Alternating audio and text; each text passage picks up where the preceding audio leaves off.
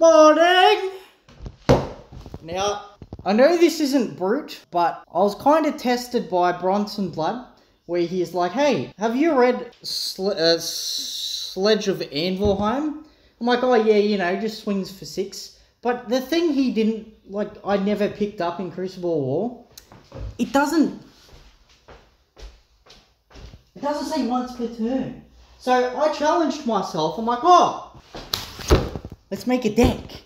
So this is my Blitz Anvilheim Guardian deck profile, or deck tech as you fucking magic cunts like to call it. That'll be fun editing out. So, yes, Bravo. We have the foil one just because it's foil, and Sledgeheim. This entire deck is built around just Sledgeheim, but the deck really fucking works. Like, it actually works. The main goal for this deck is you'll have one big turn where you can swing Sledge 3 times, and then hit him with a Crippling Crush during the game at some point. You usually want to hit with this first, because, like, you want to kill their equipment first. It doesn't matter against Ninja because Ninja runs no blocking equipment. But hitting with them this first enables you being able to, like, Crippling Crush them later. I guess we'll start off with equipment. Equipment. Helm of Eisen's Peak. Better than Skull Cap. Yazi's had a few drinks, sorry. Now, the main reason why we're playing Eisens is just because of that one draw. Now, because you want that extra intellect in your deck, or extra intellect, having it just on your helm so you can crack it whenever you want is actually better than Skull Cap. Eisen's Peak, very good. Block 1, and then, you know, you can use the effect to draw 1 whenever you want during the game. Usually before one of the turns where you want to set up with Crippling Crush or with your hammer. Iron Rot Legs, we're trying to play, like, as much defensive as possible. And then, of course, Majestic, Block 2, Block 1, and Tectonic Plating. Yeah, literally just there for blocking, and you can use the effect for Tectonic, but we really don't care too much. And then, because Wizard's a thing, we run out 4 Arcane Barrier stuff, and Mage Master Boots can help.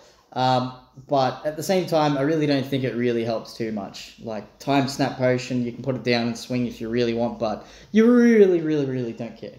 So, I know what you're thinking. Yazi! Yazi! How are you going to swing 3 times when you only have 1 action point? The MVP of the deck, Flock the Featherwalkers. We play 6 copies. Now, you want to set this up during or before the turn where you want to swing with hammer. So, that's why we play 6 copies. 2 red, 2 yellow, 2 blue. They're good. So, if you don't know the card, reveal a 1 cost or less card from your hand, and you create a Quicken token. The Quicken token can sit there for like 5 turns if you want, and then pop it off.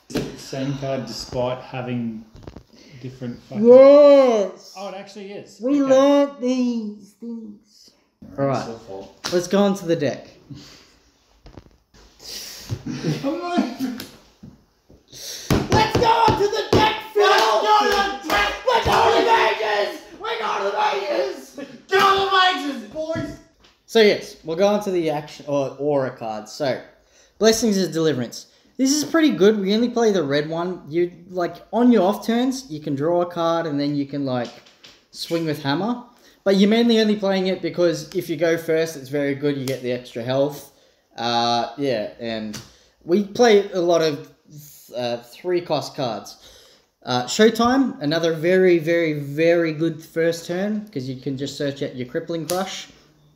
And then, like, hit him with a big attack by blocking 1 or 2 cards.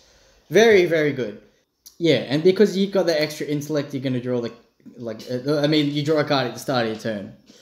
Crippling Crush, no need to say why this card's amazing, but it's very good, especially against, like, decks that don't run a lot of equipment, like, you see a lot of Rhinos, and you see a lot of Ninjas, and they don't like to play a lot of equipment, so running Crippling Crush is very good.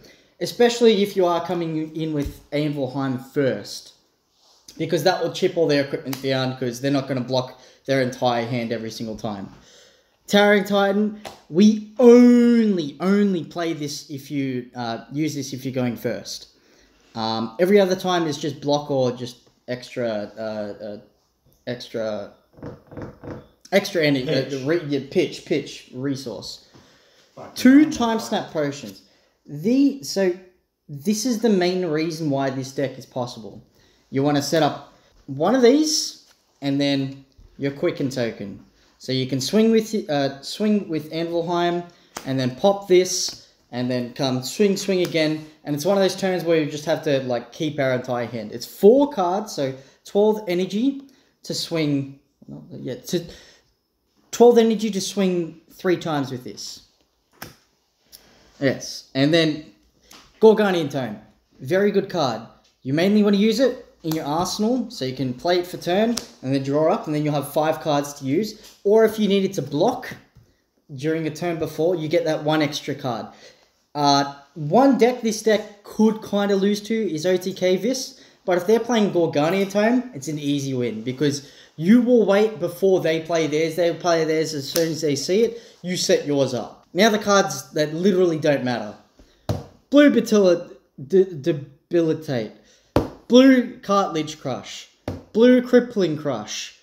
Blue Bulwark Blow. Blue Choke Slam. Blue Disable. Blue Disable. Bloke Slam. Blue Crush the Weak.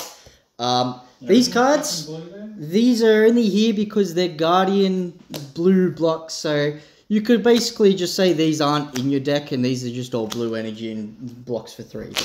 I was even thinking about like running Wounded Bull blue in this because blocks for 3. But yeah, so this is your deck and this is just facilities. Fucking optional, man. Optional, man.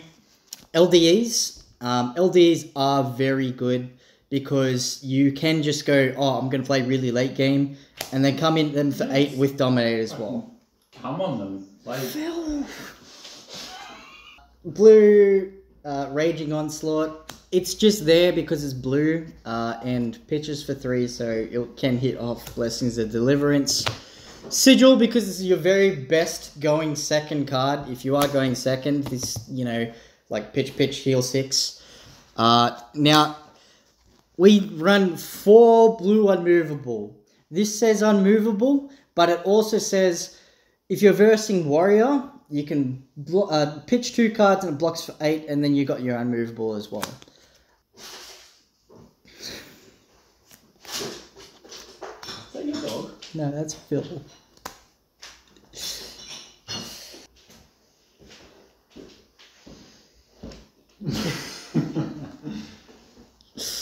And that's the deck.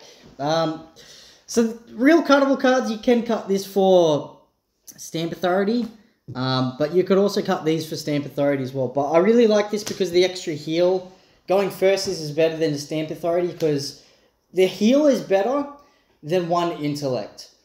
The 1 intellect will only be for that turn you use it, while the heal will consist along through the game. That's the deck. We'll be probably doing a lot of decks like this in the future, where it's just fucking around for a little bit. But for my big brutes, we'll probably be doing 1 or 2 videos every single set where, I go around, run around and do all these hoo-ha, yahoo stuff. Yeah. But you'll be getting a lot of decks like this, and I hope people like it, and that way I'm uploading more. Like, this deck costs nothing. He never explained that blue, red, and yellow can also be the same card, just also has different mana variables. I'm going to steal that part. You didn't fucking explain that.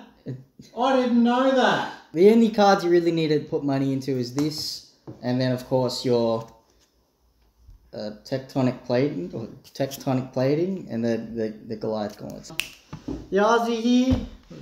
Yazi here, and I'll see you later. Come another time. You've always been terrible with outros. No.